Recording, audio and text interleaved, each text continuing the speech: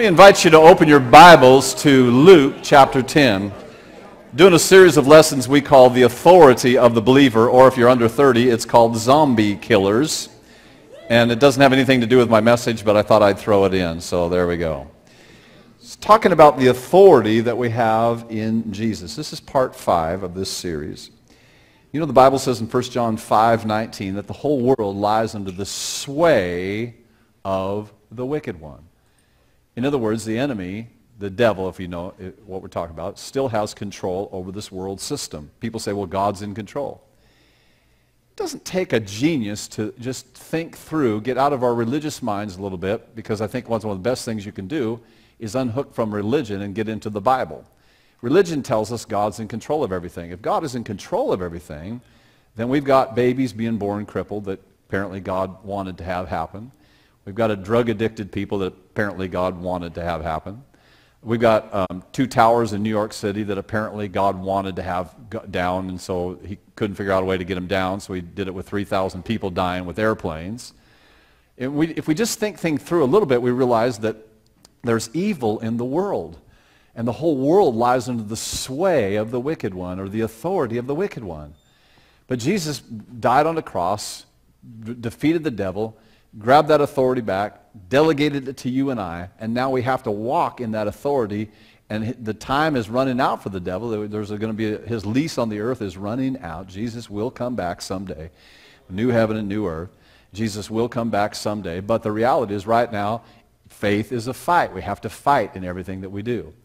And so today, we want to talk to you about, and maybe over the next few weeks, is what rightfully belongs to us,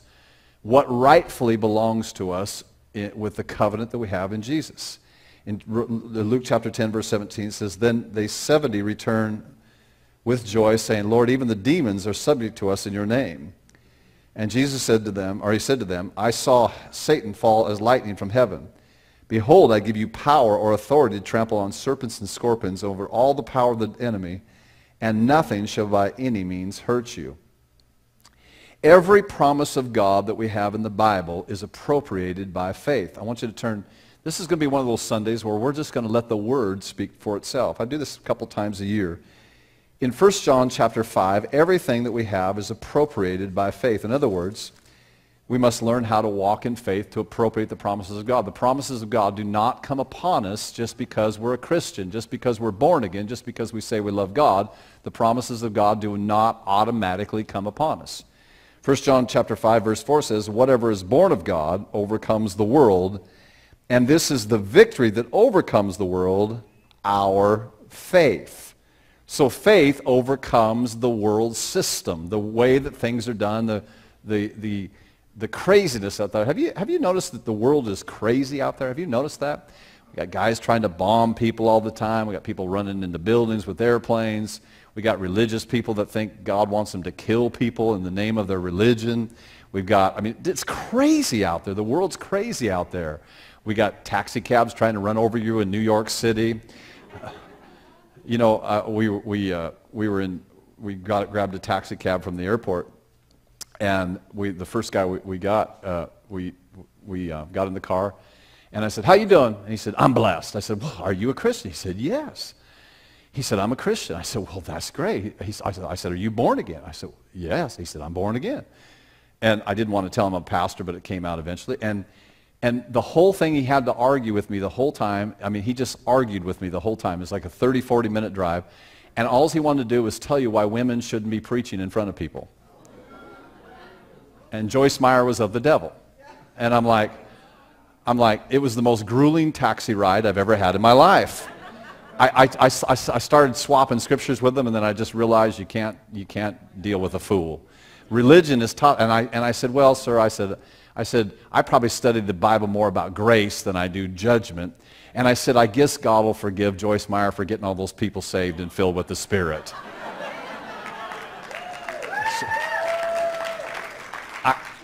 But only religious spirits can think like that. Only religious spirits can think like that. You know, church he goes to is 15 people. I'll tell you something. 15 people. And only religious people can think like that. Let's unhook from a religious, weird spirit, and let's just stick with what the Bible says. We serve a loving God who wants to give us things and bless us. Amen? Now, all right, with that in mind, so the whole world lies under the sway of the wicked one. Now, so what belongs to us under this covenant that Jesus had? What belongs to us here on earth? Well, basically, the things that belong to us are threefold. Basically, we are redeemed because of Jesus. We are redeemed personally from poverty, sickness, and death. And when I say death, I'm not talking about death in the sense of dying, because when the Bible talks about death, most of the time people look at the word death as what we know death is, I went to a funeral, that's death. But the Bible death is just the death, the negative things that life portrays on or dishes out to us. Or separation from God. Remember when he told Adam in Genesis, he said, on the day you eat of that fruit, you shall surely die. Well, he didn't die physically, he died spiritually. So he's talking about, the death that he's talking about is a death of spiritual death, and that which causes physical death, but we're redeemed from spiritual death. So poverty, sickness, and second death, or spiritual death. So we're going to pick up each one of these. We're going to talk about the healing power of God today, and then we're going to pray for the sick at the end of the service today. Because I want you to see your covenant right is for you to be well. It's important for you to see that. Now, and so it's important that we realize that the Word of God, Romans chapter 10, verse 17 says, so then faith comes by hearing, and hearing by the Word of God. I want you to turn your Bibles to Matthew chapter 9 and verse 35. And I want you to see how Jesus dealt with unbelief. Jesus dealt with unbelief this way, Matthew chapter 9, verse 35. Jesus, whenever he encountered unbelief, we think that Jesus just went around. A lot of times we think that he just kind of just cruised from place to place. Like, you know, one day he'd like get this whim to say, I'm going to Washougal this week. I'm going to go Washougal today, and then we're going to take a journey to Camas, and then we'll go to Vancouver, and then we're going to hit Portland the next week. Now, I believe when he went someplace, he spent some time there and ministered some things. So Matthew chapter 9 and verse 35 says that Jesus went about all the cities and villages, notice this, teaching in their synagogues, preaching the gospel of the kingdom, and healing every sickness and every disease among the people. So he went teaching, preaching, and healing. Teaching, preaching, and healing. If we don't have teaching, we won't have preaching, and we won't have healing. So how do you overcome unbelief? You overcome unbelief by teaching. And so unbelief doesn't mean that we're bad people. It doesn't mean that we're evil people. It doesn't mean we're stupid people. It just means that unbelief has crept in somehow into our life. So Jesus combated people's unbelief by teaching. And you find that in Mark chapter 6, where he went into his own town and he could there do no mighty works. And it says then, right after that, it says, I believe it's the 6th verse, he said in Mark chapter 6, I believe it's 1 through 6, and I think it's the 6th verse, he says, and Jesus went about in the villages in a circuit teaching. Why? Because teaching overcomes unbelief. So this morning, we're going to teach this morning. We're going to talk about what rightfully belongs to us. Do you ever think about this? When Jesus was teaching, did you ever ask this question? I didn't think about it, but I just all of a sudden asked this question. What did he teach? I mean, what did he teach? Well, we know that Jesus, from even at age 12, was an incredible he was studious of the Bible, of the Old Testament. He knew the Bible. He could hold his own with the Pharisees at age 12. He could hold his own with the Pharisees. Then we don't have any real recollection of what happened to him for 18 more years. We call them the 18 silent years. But I'll guarantee you his patterns of studying the Bible, if at 12 years old, were incredible, that he could hold his own with the Pharisees. Then I guarantee you those patterns didn't stop. For 18 more years, he's studying the Bible to know the Bible, the Old Testament. Probably knew the Old Testament like the back of his hand. Maybe be able to quote the whole thing. I don't know if he could quote the whole thing, but we have 18 more years. He was already great at 12, but at 30, he was amazing. So what did he teach? Well, apparently, he would be teaching from the Old Testament. So he went into the Bible and found out things. And from my recollection of things, Jesus went into the Old Testament, found scriptures about himself and different things, and then he began to proclaim those. And he proclaimed and acted as though those scriptures were true. So I want to do some things today. I want to go Old Testament, New Testament, just kind of go into some of these things. And what did Jesus teach? Let's look into it. Look at Isaiah chapter 53. Isaiah 53 is a prophetic utterance of Jesus coming back. It talks about him. You know, there's so many Old Testament prophetic words about Jesus. And Isaiah 53 was one of those prophetic words about Jesus.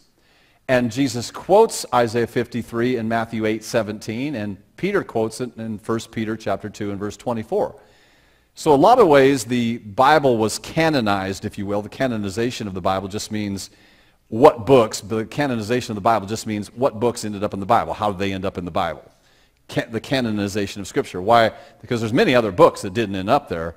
There's a lot of books, and the Catholic Bible has a few more, and a few other Bibles have a few more.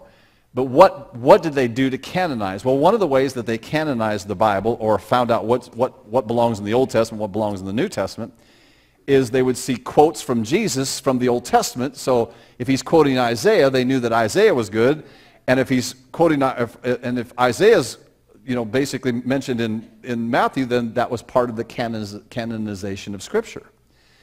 So here is a prophetic utterance about Jesus, and it gives, and this is a couple thousand years before Jesus died or was born, and it says in Isaiah 53 and verse 3, it says, and this is speaking about Jesus, and the law of double references, is he's despised and rejected by men, a man of sorrows. Now, in my Bible, the word sorrows here, there's a little 2 next to my Bible. How many of yours has that, some Bible like that has some kind of a thing that indicates there's a different meaning to that?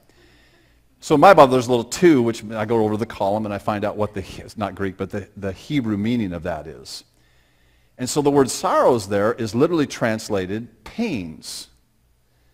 So I'm going to share with you all these words that are translated different.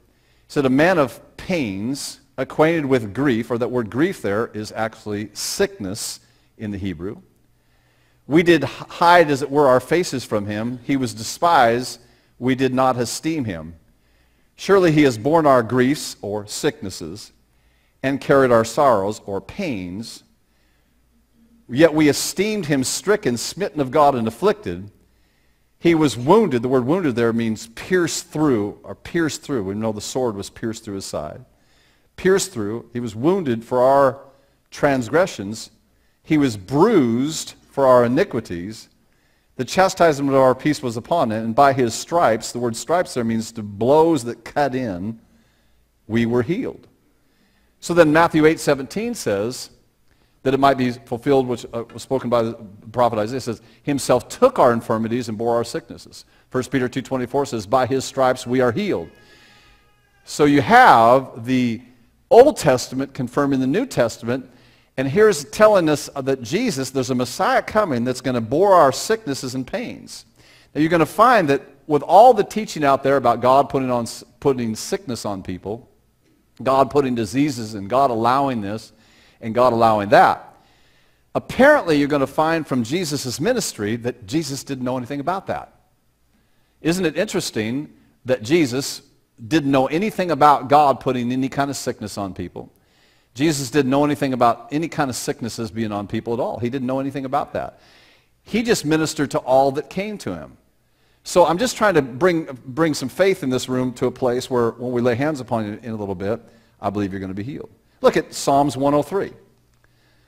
Psalms 103. I just have work to do today. Just some work to do. I want to get some people healed today. Got some work to do today. Verse 1 says, Bless the Lord, O my soul. Remember, Jesus is reading this Old Testament. Bless the Lord, O my soul, and all that is within me. Bless his holy name.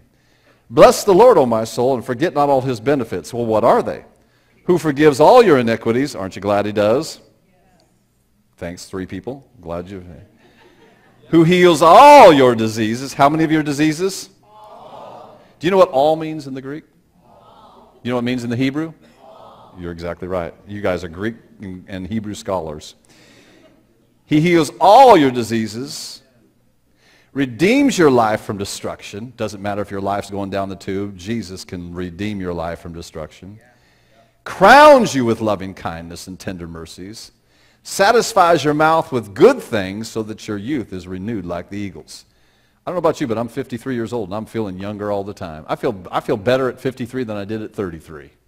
I'm just get renewed all the time. Someday this body's going to wear out and I'm going to pass away, but I'm going to be going for it. I'm going to be going for it strong, because there's something about these scriptures, if we believe these scriptures. And he says, who forgives all your iniquities and heals all your diseases. So Jesus is reading this one day, and I believe he just expounded on that and teaches this and teach people how that God wants to heal them. So he just was probably over here in this. I can just see Jesus on the hillside just quoting some of these Old Testament scriptures, who himself took our infirmities and bore our sicknesses. That's me, guys. That's who I'm talking about here. Then here he says, guess what? Did you know the word says in Psalm 103? He says, who forgives all your iniquities, who heals all your diseases. And I believe he's out there teaching 5,000 people, and he's telling them that God wants to heal them and deliver them. I'm here to tell you, Faith Center Church, God wants to heal you and deliver your life from destruction. We serve a good God. Amen?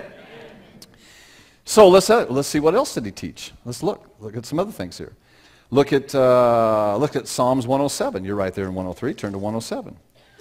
Can you just see Jesus looking through the scrolls at the temple of the Old Testament? And he knows these by heart. And he'd go to scriptures like this, and he says, verse 20 says, he sent his word and healed them and delivered them from their destructions. Man, this is good stuff, isn't it? I'm just bringing faith. Faith comes by hearing, hearing by the word of God. What else did he teach? Well, let's look at some of this. In Matthew chapter 15, you don't have to turn over there, but Matthew chapter 15, verse 26, Jesus calls healing the children's bread. He says, healing is the children's bread. Look at Proverbs chapter 4. Psalms, Proverbs, Matthew, Mark. Yeah, some of you got that. Hebrews chapter 4. Verse 20 says this, my son, give attention to my words. Have you ever told your kids that? See, if you look at this, it wasn't just, I don't think he was just talking about my son, give attention to my words. Sometimes, I remember when Joel was young, that sometimes he'd be zoned out on the television, and if I'd call him and he wouldn't respond to me immediately, I'd turn off the television because I want him to respond to me immediately. And sometimes we had to lift our voices up and say, hey, son, give attention to my words. It's time to go. It's time to clean your room. It's time to listen. Well, I think that's what he's trying to tell us here. Give attention to my words. Give attention to my words. Incline your ear to my sayings. Do not let them depart from your eyes. Keep them in the midst of your heart on Sunday mornings if you feel like it. No, he says, don't let them depart from your eyes. Keep them in the midst of your heart. For their life to those who find them, and health to all their flesh. The word health there literally is medicine to all their flesh. Keep your heart with all diligence, for out of it spring the issues of life.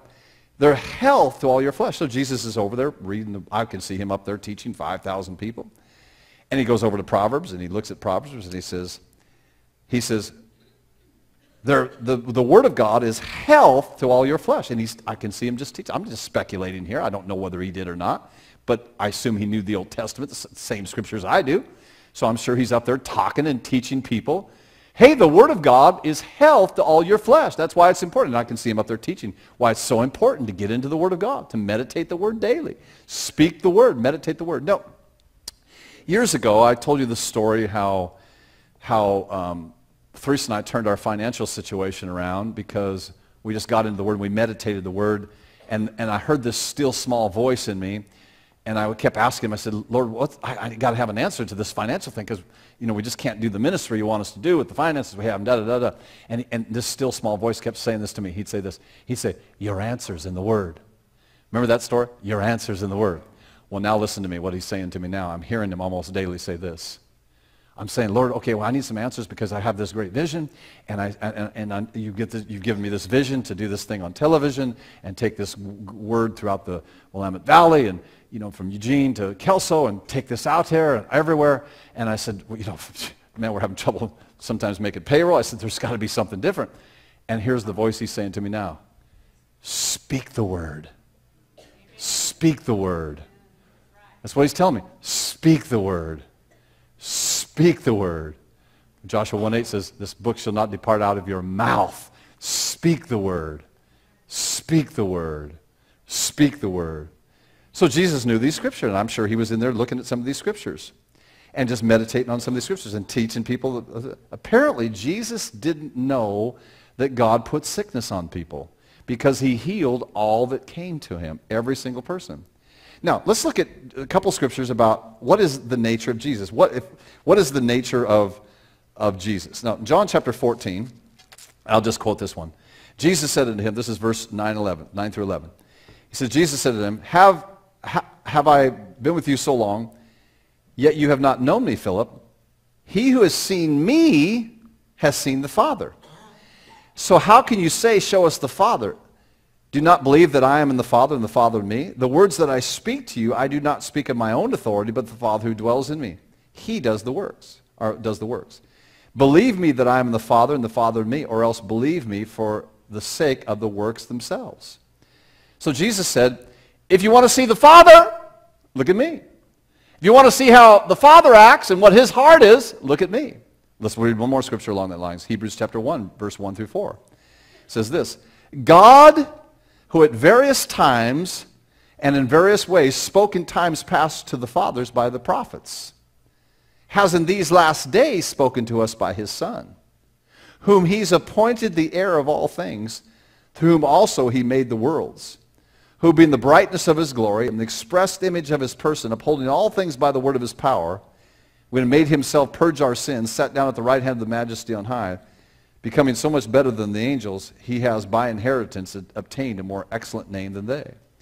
So in the Old Testament, he says, I spoke to you the Old Testament, I spoke to everybody through the prophets in the Old Testament, but now all you have to do is look at the Son and you'll see how I am. So let's look at the ministry of Jesus. Let's look at the healing ministry of Jesus just a little bit. I'm just reading the word. I'm just maybe adding a little bit of things inside some of these things, and then we're going to pray for the sick in just a few seconds here. But let's just read the word. What does the word say? Watch this. Look at Acts chapter 10.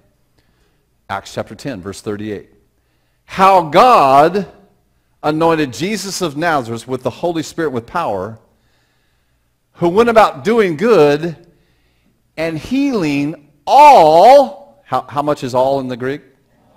Okay, so every single person that Jesus ministered to, every healing that he did, which was probably thousands and thousands and thousands, without one exception, because the word all means all. When you say, are all of you coming, then that means if I say, Seth and Kate, is all your family coming? If one of them wasn't coming, they'd say, oh, Ellie's not coming for some reason. They'd say one of them's not coming. They would tell me one of them's not coming. But if all of them coming, they'd say, yes, we're all coming. That means all of them are coming. So, who went about doing good and healing all, apparently all of the people Jesus ministered to were oppressed by the devil, for God was with him. Every single person that Jesus ministered to was oppressed by the devil. God didn't put sickness on any one of those people. The devil put sickness on those people. God, all who were oppressed of the devil. So apparently every single person, I'm building faith. Can you feel faith building in this room? Faith is beginning to build in this room. Every single person that Jesus ministered to was oppressed of the devil. Now, it's interesting, Hebrews 7:25, I don't have it on my notes, says this. Jesus Christ is the same yesterday, today, and October of 2012. Forever, that includes that date. He's the same yesterday, today, and forever. So if Jesus wanted to heal all that came to him, healed everybody that was oppressed of the devil 2,000 years ago, he wants to heal everybody in this room today. Everybody. All who were oppressed of the devil. For God was with him. Matthew chapter 8. Just a few more. When he came down, verse 1, from the mountain, great multitudes followed him, and behold, a leper came and worshipped him, saying, Lord, if you're willing, you can make me clean. Jesus put out and touched his hand, saying, I see that you had a fight with your wife tonight, so you go home and make that right, and we'll get that right after that. No, he just said this. Then Jesus put forth his hand, touched him, saying, I am willing, be cleansed, and immediately his leprosy was cleansed. One translation says this, I believe it's the New English Version says this. He says, the leper came to him and says, if it's your pleasure, you can make me clean. Jesus turns to him and says, it's my pleasure. It's my pleasure. Didn't ask what they did the night before, Saturday night. Didn't ask if they messed up with their boyfriend. Didn't ask if they messed up with their girlfriend. Didn't ask if they paid their tithe. Didn't ask if they were right with the Jewish calendar and laws. Didn't ask anything. Just immediately he turned to him and he said, look, it doesn't matter what your situation is. Doesn't matter. He didn't care about all that stuff. He just knew that he had the healing power of God, and God healed him right then. Bam, the power of God hit him, and the leprosy was cleansed from that very hour. And it was not only his will, it was his pleasure to heal him. It was his pleasure to heal him. Look at Luke chapter 13. We'll read 10 through 13 and then verse 16. Now watch this. This verse will blow your mind. Now he was teaching in one of the synagogues on the Sabbath. Oh, Lord, don't do that on the Sabbath. So we can't, now wait a minute. To properly do this in a religious manner, I can't pray for the sick today. You come back tomorrow because this is Sunday and we can't do it. Oh, wait a minute. No, okay, whatever. But that's the kind of people they were. And behold, there was a woman who had a spirit of infirmity 18 years. You ever feel like there's a spirit of infirmity upon families sometimes? It just seems like just constantly there's something going on in a family. It gets in a family. It's just like their family's just sick all the time. I believe it's a spirit of infirmity that gets in a family sometimes. It says, behold, there was a woman who had a spirit of infirmity 18 years and was bent over and could no wise raise herself up. So here she's walking around like this. You ever seen people like this? In the Philippines, I see people like this. She's walking around like this, and she's a Jewish woman, and she's walking around like this. Can you imagine that for 18 years? Doing this for 18 years? Walking around like this? I have trouble doing that. You'd have a pretty good back by that time. Your back would be in shape because I mean, you can imagine just for 18 years walking around, probably had a cane, and, hi, Sonny, how are you? You know. Walked around for 18 years. Now look what happens here. He called it a spirit of infirmity.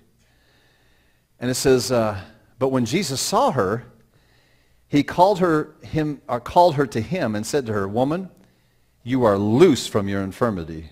And as he laid hands on her, immediately she was made straight and glorified God. Skip down to verse 16. So ought not this woman, being a daughter of Abraham, in other words, he's talking about she has had a covenant right to not be bent over for 18 years, whom Satan has bound. There's another one, Satan is bound.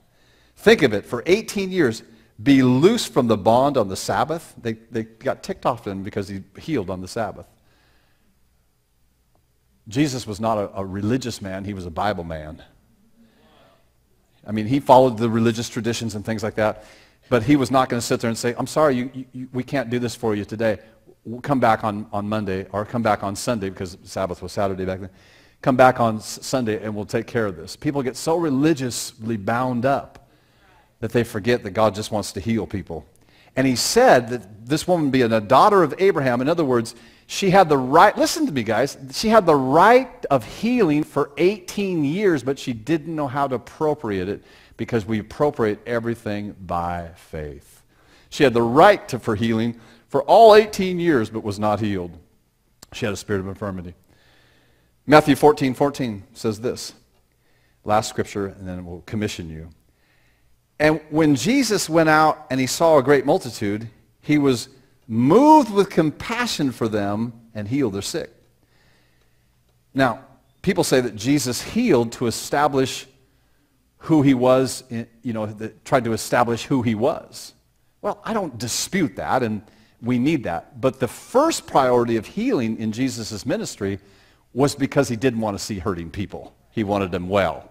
Sometimes, this always never ceases to amaze me, and I hear this almost every time that someone says this. They'll say, God will heal somebody, and they're on their deathbed, and God will heal somebody, and they'll say this. They'll say, well, I guess I have a lot more to do, indicating that somehow if you don't have a lot more to do, God won't heal you. And I always think about this. I think about, see, my loving God will heal you whether you sit around and eat bonbons all the rest of your life. He'll still heal you because he loves you. It's not because you have something to do. Now, you better get busy and do it. But it's not because you have something to do. It's because he loves you and doesn't want to see you in pain. Because we serve a loving, wonderful God. Are you getting this? So yeah, you have more to do, but that's not the reason why you got healed. You got healed because Jesus has compassion on you. But there is this now, and I'm going to conclude it with this, that we have a great commission in Mark chapter 16. Go lay hands upon the sick and they'll recover. One of the reasons why God wants to lay hands upon people is he wants you going into your office space and seeing somebody that's bound by sickness, and you go lay hands upon them and watch them recover. Why?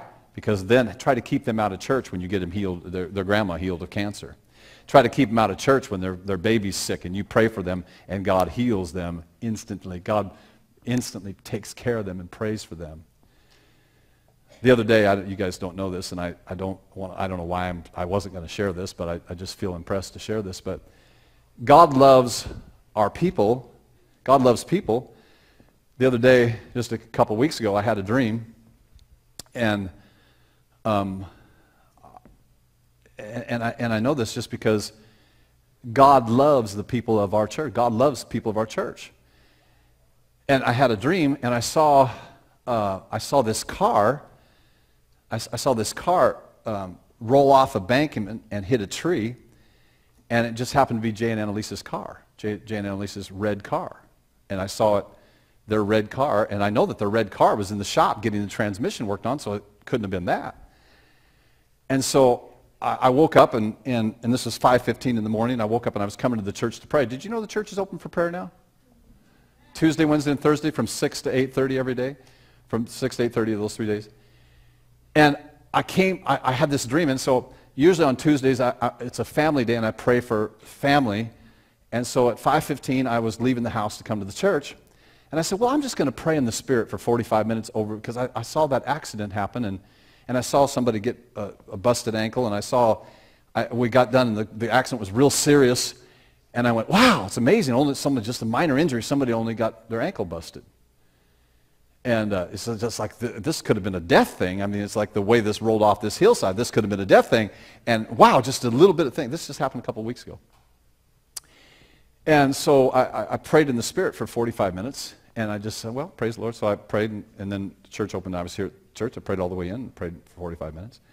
And that day, Sheila Brevard got in a car accident, and Jason Peach was in the car.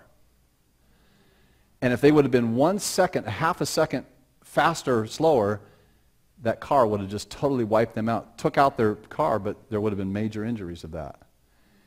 Now, why does God have the pastor of the church have a dream to pray for and those kind of things? Why does he do that? Well, Sheila has an amazing, Jason has an amazing future and all that kind of stuff, but the reality is why he does this is because God's in love with Jason and Sheila. God's in love with them. God cares about you. God loves you. God wants to save you. God wants to, I'll tell you, so many times I think God's speaking to us and saying, don't do that. Don't get involved in that relationship. Well, God's trying to ruin my fun. No, God's trying to get you out of a bad relationship. All right? It seems fun for the time. Or God will say to you, don't do this, and you do it anyway and say, well, why did the Lord happen to me? Why did this happen? Well, because he told you 18 times not to do that. Why does he tell you 18 times not to do that? He's not trying to ruin your fun. He's trying to ruin your evil in your life.